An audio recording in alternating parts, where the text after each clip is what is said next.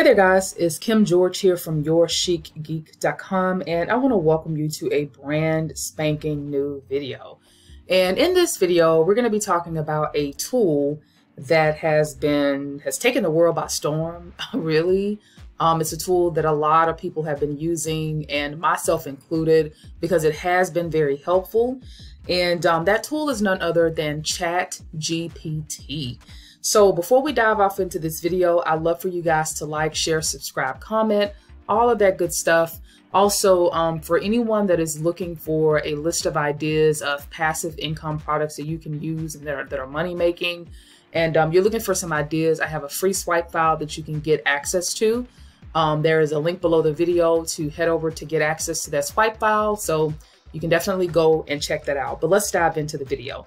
So as I stated, guys, ChatGPT has really been taking the world by storm. There's a lot of people that have been talking about it. I'm sure you guys have probably seen a lot of videos that are out there about this tool. So what I wanted to do today is I actually had a call with someone, and shout out to you, that came in where someone mentioned that they were kind of struggling with keyword research.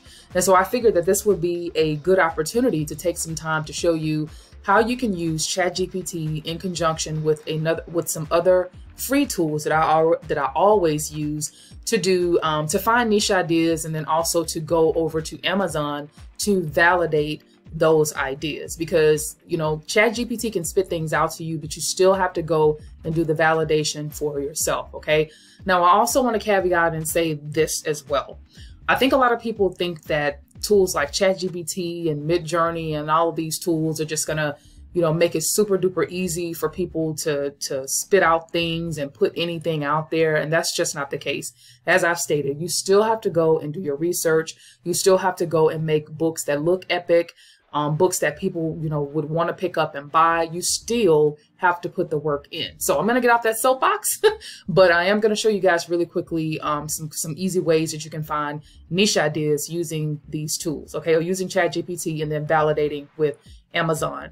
Now, the tool that we're going to do the validation with, and it's a couple of tools that we're going to be using, 3 tools actually, is going to be number 1, Amazon, the AMZ Suggestion Expander. Number 2 is going to be the DS Amazon Quick View tool.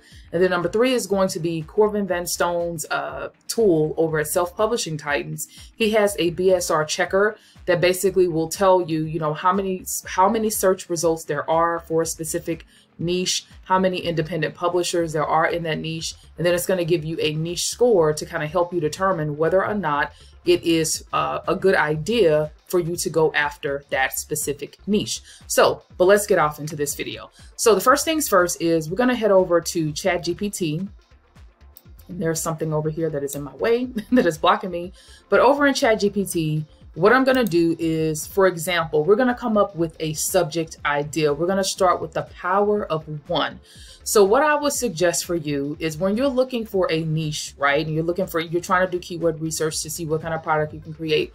Think of one type of person that you wouldn't mind creating a book for. So for me, the subject that I'm going to use for our example today is going to be a teacher. Okay, so what we're going to do now is I'm going to head over to ChatGPT and I'm going to ask it for a list of low content books that teachers use. And then we're going to go over, based on the information that it gives us, we're going to go over to Amazon using the AMZ Suggestion Expander tool to validate those specific niches. Okay, so let's go ahead and do that. All right, so I am in the back end of my ChatGPT dashboard, whatever you want to call it. And what I'm going to do is down in here is I'm going to put in a prompt that I had came up with to where it spit out the information that I needed. And so basically what I'm asking it to do is give me a list of 5 types of low content books for teachers. Okay, so I'm going to hit enter on that. And then it's going to give me a list of these books. Now, I will tell you that, you know, ChatGPT will give you, you probably sometimes have to do some tweaks. But this is the prompt that I used that did work, and it did give me the information that I was looking for. So as you can see here, it is saying that, okay, here are 5 low content books that can be useful for teachers. So number 1, you have a teacher planner. You have number 2 as grading logs. You have number 3 as attendance registers. You have number 4 as student information forms. And then number 5 as a behavior management form.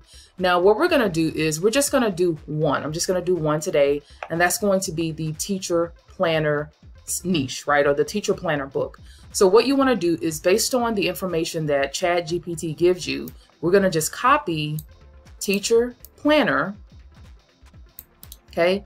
And then what we're going to do is we're going to head over to Amazon and we're going to use the AMZ Suggestion Expander tool to look and see what comes up using this specific type of book. Okay. Or what comes up for this keyword. So I'm just going to go ahead and paste this in here. And then as you can see, this is what is coming up. And then I'm going to hit space. All right. So I hit teacher planner and I hit space. As you can see, teacher planner is coming up for a lot of different keywords. So this tells me that this is a very active keyword that people are actually coming and typing into Amazon and is giving us that information. So as you can see, AMZ Suggestion Expander is telling us that teacher planner 2003-2004 is something that people are looking for. Teacher planner undated is a keyword. Teacher planner Rocketbook, I would avoid that. I'm not sure what Rocketbook is, but it's something that you definitely want to go and do look up on trademarks to see if there's a trademark around it, but I will probably avoid that because it seems a little too specific. Teacher planner Erin Condren, definitely avoid that because Erin Condren has a huge brand behind her and I don't want you getting sued. Teacher planner 6 periods, substitute teacher planner. Now this is getting even more niche and this is really good. So substitute teacher planner, a Montessori teacher planner, a teacher planner blank, and let's go over some more. Teacher planner for men. There's another one. Teacher planner for classroom. So you can see that there's a lot of different keywords that are coming up in the AMZ Suggestion Expander tool. Now, I'm not going to go through each one of these, but you can see that there is a lot of stuff. And like, look at this one, teacher planner and gratitude journal. So I just wanted to show you guys like how you can get the ideas from ChatGPT and then come over to validate this. Now, what we can do, we're going to take this a step further, is once you find a keyword that, you know, sticks out to you. For example, one that sticks out to me is substitute teacher planner. So what I can do is I can say, okay, I'm going to click on this and I just want to see how many search results are going to come up with this. And then also, you know, what are the BSR numbers? And then what is the, what kind of competition am I looking at? So I'm going to let this finish populating because this is the Self-Publishing Titans BSR keyword niche score tool that's going to give me some more information about this specific keyword. So when this pops up, it's going to give us some data, but as you can see so far, I can see that under this specific keyword, it looks like there are 341 results. So there's not very many there. So that is good. And it's niche down. So we went from teacher as the main seed subject idea to teacher planner as the kind of keyword. And then we niche down even more to substitute teacher planner. So you see how that kind of goes, but that's basically what you want to do. And so what I'm going to do though, is I'm going to go ahead and scroll on down and we're going to start looking at some of the substitute teacher planners to see if there's something here. Now here's one right here that was created in October of 2021. You can see that the BSR is kind of high right here. So it's not selling as regularly, but let's keep going because the keyword niche score actually looks pretty good. So you can see it's at a 43. It's not exactly at a 50. I would just say that this can kind of depend, you know, if you feel like that you can make something that really can stand out and, you know, that you can, you know, whip it up and make it look really, really good, make it look pretty and all of that good stuff. And you feel like you can really stand, you know, make something that's going to sell, then you can definitely still target this specific keyword. Okay. But let's go ahead and keep looking. So we have that one that has the polka dots on it. We have, let's see what else. Okay. This is a really, really cute one. I love this. Oh my gosh, I love this design. This was way back in, I don't know if this is I don't think this is a planner though. I think this is a book. So we're going to skip that. That doesn't count. All right, so let's keep going and see what else we have here. Okay, we have this one. I think this is an FBA product here. And then we also have this one over here. We have this one here. All right, but I do see that the BSR numbers are pretty high. And like I said, that honestly is to be expected for around this time of year, because as I mentioned earlier, the school year really doesn't kick off until around August. So again, the best time to create, or the best time to create a teacher planner would be around June. So it's just something to think about. All right, so we're gonna look down some more, see what we see here. And I don't really see any independently published books. So what I'm going to do is I'm going to go back up here, and then I'm going to do independently published. I think I spelled that wrong. Independently published. Because we only want to look at the independently published books. And oh my gosh, as you can see, there's a lot more competition. But let's see what we have here. Okay. So it's saying 2,000 results. And I'm in the all category. So what I want to do is I want to switch over to books, and let's see what comes up. Actually, let's just do substitute teacher planner, and let's do books. Okay, so there is, wow. All right. So you see, this is another reason that I've learned to do both the research on the books, I'm sorry, on the all tab, and then on the books side of things. So you can kind of see here that when you go under all, there's not many search results, but when you go under books, there are more search results. So you can see that under books, there are 2,550 search results that are coming up for substitute teacher planner. And so I would recommend to you guys, again, to do both, to go under all and both, because you will get search results on both. And so that's really going to be telling on whether or not it's something that you can, that you want to go and target. But as you can see, these are all of the books that are independently published, I think, that are coming up for a substitute teacher planner. And the BSR numbers are high. So this is telling me that this is something that you could potentially target, but I would only put books out for this one closer to June to get ready for August, if that makes sense, right? This is not something that sells evergreen, and so I just don't know if that will be worth it. Now, here is something right here that is very interesting.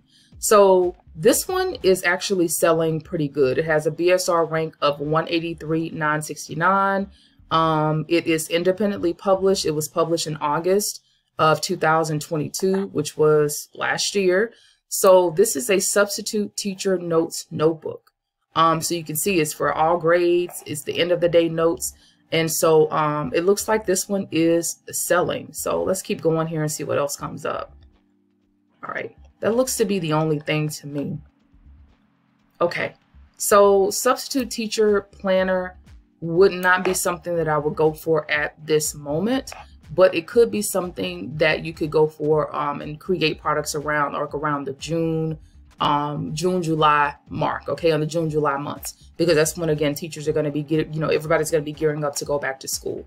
All right, so let's go ahead and let's go take a look at one more keyword based off of what it's giving us. So we have teacher planner that we looked at. So let's look at teacher planner, or I'm sorry, teacher grading law. So let's look at that. So we're going to go back into here and we're going to do teacher grading log. Okay, so we'll do teacher grading.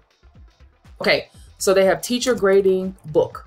All right, so here's another keyword that is coming up, right? So we have teacher grading book, we have teacher record book for grading and attendance. These are all of the keywords that are coming up. Now, one that sticks out for me that is I know is a good niche is going to be teacher record book for grading homeschool. There's a lot of teachers that are, a lot of people that are homeschooling their kids, right? So what I'm going to do is I'm going to click on this and let's just take a look at this and see what comes up as the results. And then we're also going to check books as well, right? Because we're going to check all and books, and that's just how I've been doing it these days. And it really does give you some good data. Okay, so under this one, we have, let's see, niche score of 23. But let's go down and let's look and see what we have here. Okay. All right, so this one is really, really pretty. You can see that this is a floral teacher record book, grading book for teachers. All right, so teacher record book for grading. Okay, they have a lot of keywords in here. I wouldn't have stuffed this with a lot of keywords, but this book is really pretty and it definitely stands out, and it does have some good reviews on it. All right.